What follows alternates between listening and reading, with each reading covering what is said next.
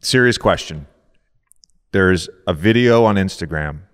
Your back is turned in Game 7, so you can't really tell what you are saying to Wanda, to his mother. And then she says back, I love you too. Durant, so important defensively for the Bucks. And the Bucks now over the foul limit.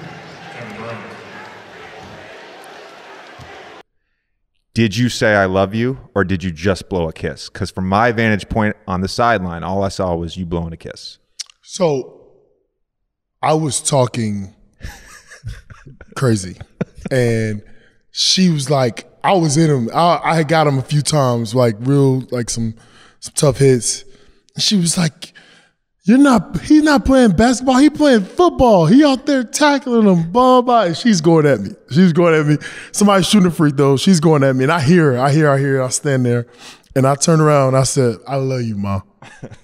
And right in stride, she says, I love you too. Like, it was, and I can't believe like TNT caught it. Like, they really caught it. It was crazy how they caught it and the timing of it. But that was for sure my moment of the playoffs. That was.